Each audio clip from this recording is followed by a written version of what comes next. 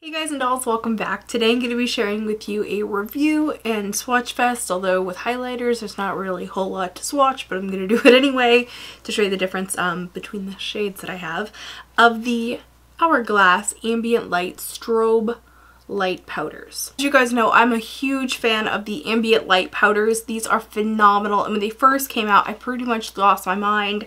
And over time, I've slowly built it up and bought about 6 of them. I didn't run out and buy these all at once. These were $45 each, and I'm just kind of going to give you the information about these as sort of a background information because this is a new launch in the same line of products.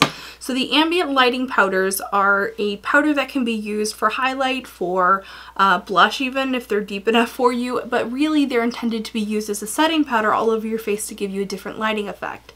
So for instance, this is diffused light and it has a yellow tint to it, so it's really great at minimizing the redness in your face without being too much of a yellow toned powder.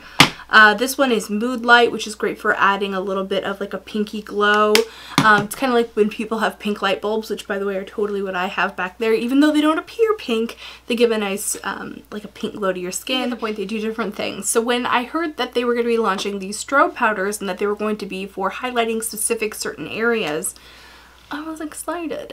You know, I love the ambient light powders, and I do sometimes use some of the different colors as highlighting powders because they're light enough for my skin. For instance, ethereal light, you know, it's so light I can use it as like a matte highlight for when I don't want any shine or anything, but I do want a little bit of a lift.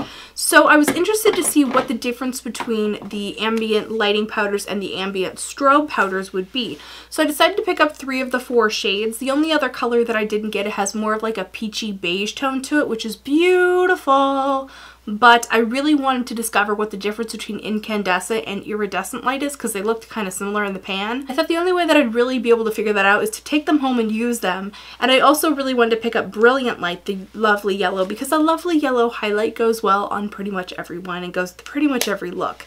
So I wanted to get a chance to really dive in and test them. I've had them now for a couple of weeks, and I have to tell you guys, I love them. I did not expect to like them this much. I kind of bought them with like a little grain of salt, like, yeah, I'll try them, whatever, you know. When I went to the store and was looking at them, I thought they were absolutely gorgeous. The first thing that I noticed right off the bat is there is some very, very, very fine microparticle sparkle. I hesitate to even use the word sparkle because that makes it sound like they're glittery. They're totally not glittery. These are some of the most subtle, beautiful, natural, photogenic, you know, highlighters that you can buy. They're definitely for when you want that like subtle glow. Like you can see I've got a glow going, but it's not like on fleek. It's not metallic. It's not super bold. Those are fun too. But for like every day, I kind of tend to prefer these ones that are like a little more toned down, a little more refined. I'm going to go ahead and swatch all 3 colors that I have for you guys now. The first is Brilliant Light, this beautiful yellow shade.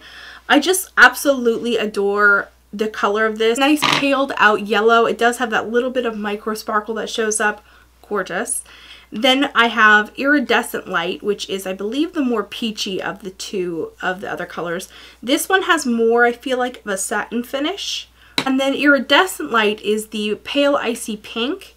This one has less of a satin finish than Iridescent Light, in my opinion, and it's very, very light. If you have a very, very pale complexion, I think you'll really like Incandescent Light. Now, one thing that I noticed when I went to go pick these up is that they were $7 cheaper than the ambient light powders, which I was really excited about. I was like, oh cool, they're cheaper, yay! And then I realized that they were pretty small. The original ambient light powders were 0.35 ounces of product for $45, which is kind of expensive, let's be honest, but you're getting a fair amount of product. The strobe powders, you're getting 0.16 ounces of product for $38. So for only $7 more, you get more than double the product with the ambient light powders. However, these can be placed all over the face, and that's the intention of the powder, is to be used as either highlight powder or setting powder, however you kind of want to use it. Whereas this is really intended only as a highlight powder, so you're only supposed to use it in small spaces of the face, so I guess it won't, you know, I guess it'll last you longer. Brilliant is actually probably my favorite and I think the most versatile because this color is just so universally flattering, so if you're kind of like wavering back and forth, I don't know which one of these to get, definitely look into this one. It's just such a beautiful, beautiful highlight color, and it goes with pretty much every look. Now, when I was shopping, I couldn't really decide between Iridescent Light and Incandescent Light, and really, I mean, do these not look like really, really similar? I find that Iridescent Light has a more peachy tone. It's a little bit warmer and a little more flattering for me.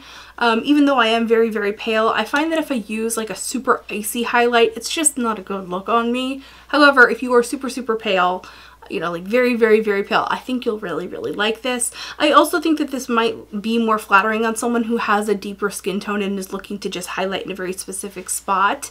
So it's really kind of up to you. I also want to mention that the Incandescent Light that is in the Trio palette is quite different from this highlight powder. You can see the colors are different. This one has more of a beige color. This one's definitely more pink. I'll go ahead and swatch these also side by side for you guys to see. So I think that's pretty much it. Basically, they are really subtle, really awesome highlighters. The colors are fantastic. You can't really overdo it with these. You really just have to try them out. Go test them out in your local Sephora if you're interested. The one part of this launch that I wasn't really impressed with was the Ambient Strobe Light Sculptor, the little sponge. I decided to pick this guy up too because I thought, okay, cool, they have a little applicator for it that'll make it more awesome somehow. It's got a very interesting shape. It's quite easy to hold. It's got this flat side and it's got a flocked end. So I thought, oh cool, it's going to be good for blending. I've got to tell you guys, I don't like this. I find that it either applies way too much product, or you can get it wet and just kind of very subtly go along the edge and just apply a little bit of highlight. But if you have the Miracle Complexion Sponge from Real Techniques, it has that same edge and you can do the same thing, and this is like $5 and this was like $22. The flocked edge really doesn't do anything for you. I mean, it feels cool. I can see how this might be nice for like powder or something, but not really a big fan of this. And I genuinely like the way that this powder looks applied with a brush versus this.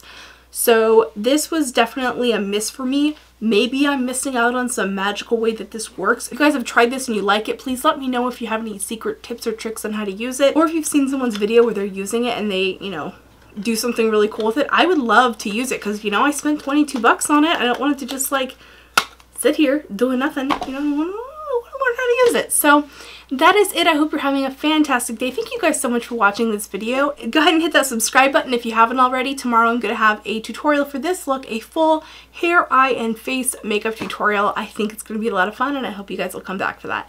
I'll see you in my next video. Remember to be vintage or tacky. Just be your own kind of beautiful. See you, bye!